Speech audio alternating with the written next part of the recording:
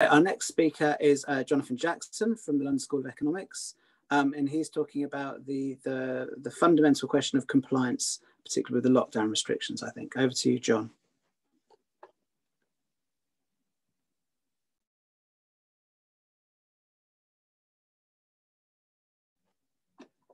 I think you're on mute, John. Sorry about that. Can you hear me now? Yes.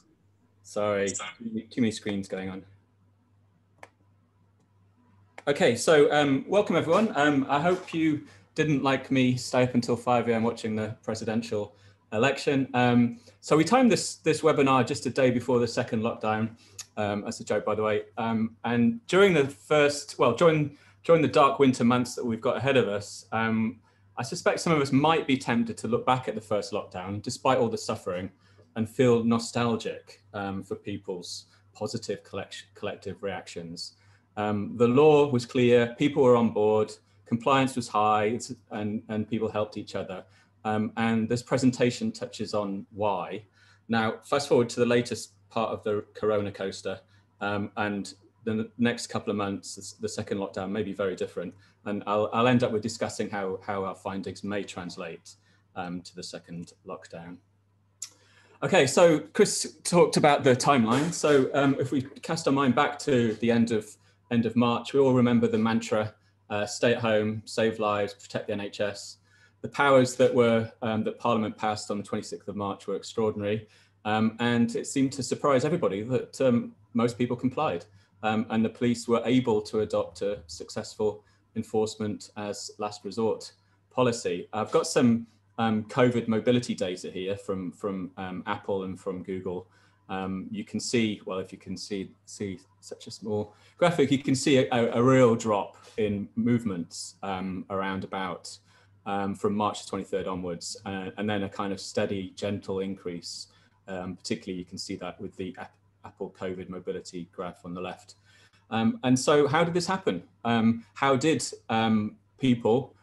people comply? Why was collective public behavior, individual behavior, why did it change so rapidly? Was it compliance by consent or compliance by compulsion?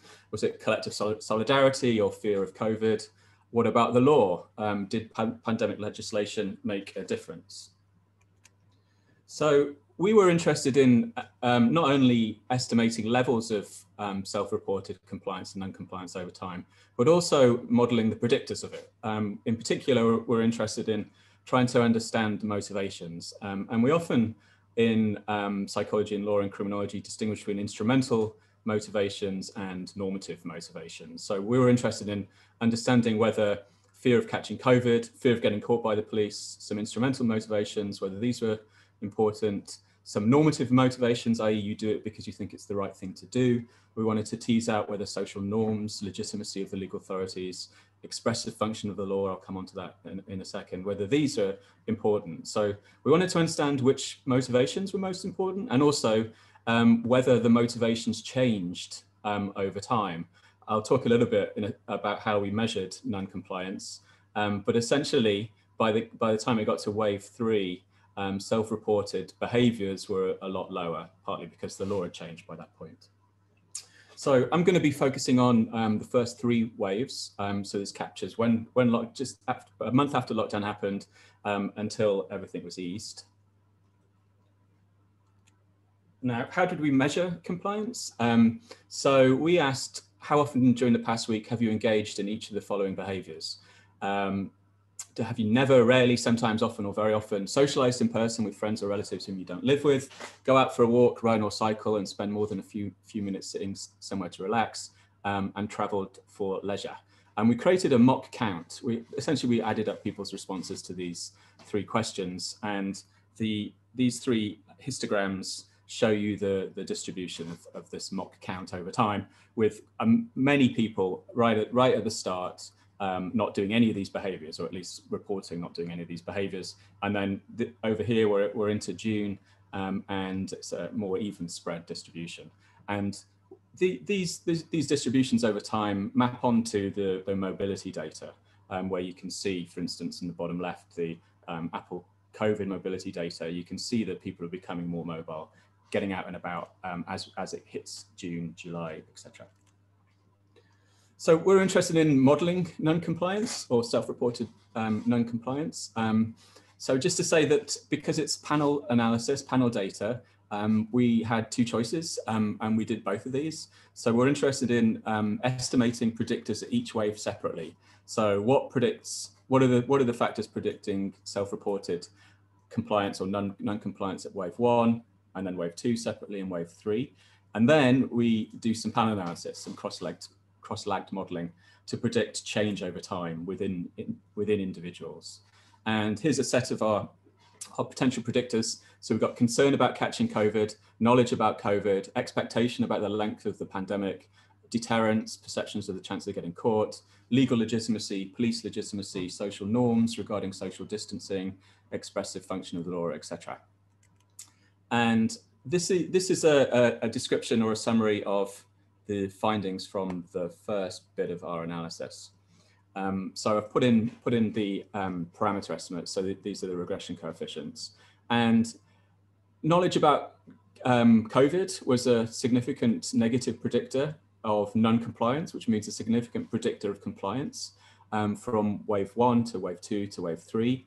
Concern about catching COVID only became a factor in wave 3. It wasn't a factor in wave 1 and 2, according to the model. Police legitimacy came in at wave 3, and we'll come back to that later. The most consistent predictors were social norms and expressive function of the law. So I think it's useful because these two concepts are central to this study. I think it's useful to just summarize how these were measured.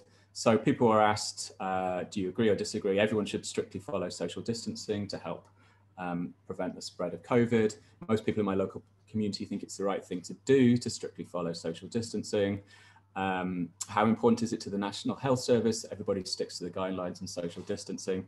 We kind of approach social norms in an eclectic way. It's a mixture of in-group norms, prescriptive, proscriptive norms, social norms. Now, the expressive function of the law was a new concept, a new thing that we've been trying to study. These are the questions that we use to tap into it. So first and foremost, do you think it's right or wrong that social distancing is a legal requirement? Secondly, by making it a legal requirement, the government sent the message that social distancing is important to fight the pandemic, and making social distancing a legal requirement helped to clarify what we should and should not be doing. So this is essentially the idea that when you pass a law, it sends a message. It tells people that something is important, and it clarifies what they should be doing here, what they should be doing collectively to fight a national threat. So those are the results from our analysis of individual waves. This is a brief summary of our analysis of the panel data. So this is slightly different because what we're doing is we're modeling changing in compliance or non-compliance over time. And earlier we saw that by wave 3, levels of non-compliance were lower. Actually, by that point, they weren't strictly speaking non-compliance because they weren't illegal. Anyway, so what we're doing is we're modeling whether people have the extent to which they've got less compliant over time. So it's a slightly different level of analysis. Now, we found consistently that the expressive function of the law was important. We found consistently that concern about catching COVID was important, and we found that social norms continue to be important. In particular, social norms kind of came into play in a special way by wave 3, in that people who agreed, who had internalized these social norms, also tended to keep on doing these behaviors, even though they weren't illegal anymore. So it's a little summary of what we found. So levels of self-reported compliance were very high at wave 1, decreased only slightly by wave 2, and levels of compliance were a fair bit lower at wave 3. Concern about catching COVID was a factor, as was knowledge about COVID. Legitimacy came in wave 3 when the rules were less strict. Throughout, deterrence was not a factor. We asked people whether they thought it was likely if they were to break lockdown or break social distancing requirements, the police would intervene, and that was consistently not an issue. So theoretically most interesting, I think, from our perspective, is that social norms and expressive function of the law, two key normative motivations, were perhaps the main factors. So what are social norms? I'm starting to think about how these findings would translate to the second lockdown. So we think that people looked to the behavior of others to determine what was normal, beneficial, and accepted. People benefited from acting in certain ways through social approval. So they felt better when they acted in ways that people approved of. And they refrained from acting in ways that they thought people would disapprove of. And there's a sense in which how we measured social norms, we're capturing a kind of in-group moral norm, and the kind of identity issues here. So we think that social norms in this particular moment in history help to define who people were. In the face of this threat, this global pandemic, people were rallying around where norms were making each other accountable to each other, but helping to kind of coalesce this identity that this is the right thing to do. We need to save lives, protect the NHS, etc., etc., etc. So expressive function of the law, in terms of criminology, we think this is most interesting because legitimacy came into play towards the end, but really it does seem like the reason why the law made the difference is through its coordination function and expressive quality. So our data are consistent with the idea that the law, which was a very popular law amongst our participants, sent a powerful message about what needs to be done and why. It framed, by everybody having to abide by this, it framed the threat at a national level. And it framed the idea that we can only get through this through group rather than individual actions. So it's essentially, it clarified what the threat was at a national level, and it clarified how people need to collectively act to fight the pandemic. So put together, the findings around social norms and expressive function, we think that informal rules governing behaviour help to bind people together, but this was somehow underpinned by formal rules.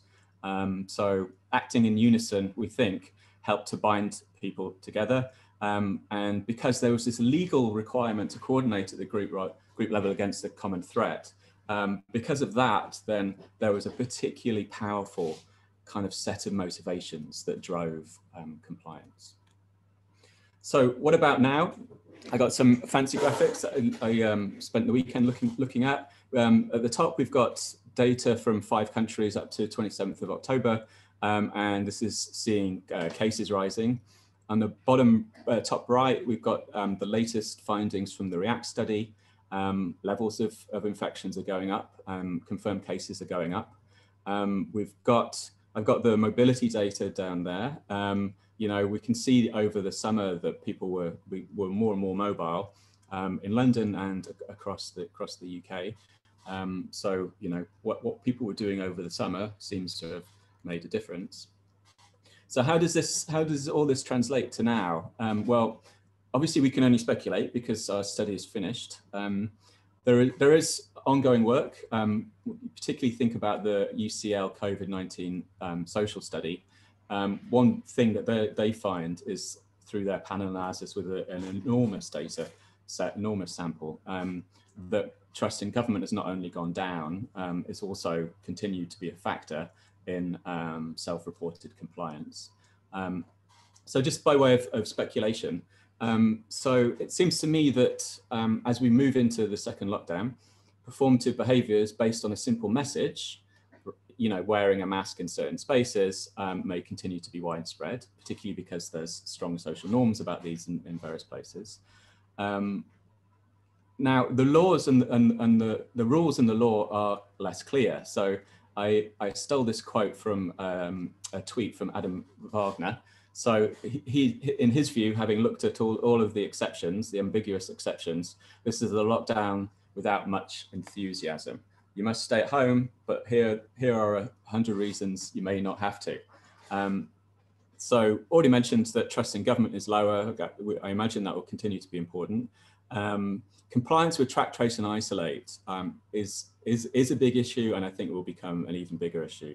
if levels of compliance with calls to isolate are so low, that's going to be a major problem. So studying why, what the levels of compliance with track, trace, and isolate, and why will be an important thing. But in terms of translating our specific findings, so it seems to me that social norms will continue to play a role. Legitimacy may be an issue. Recall that it started to become important in week 3, when the lockdown was eased and rules were more fluid. I suspect that the expressive function of the law thing came in and just dominated all the other criminological explanations. So legitimacy, deterrence were no longer didn't play a role because of the brute fact of of pandemic legislation and lockdown. So if that's true, that legitimacy it will be an issue over the next month or few months, then we would say that it's important to maintain legitimacy through procedurally fair, light touch policing. So that's me. I'll leave it there and pass you back to Ben.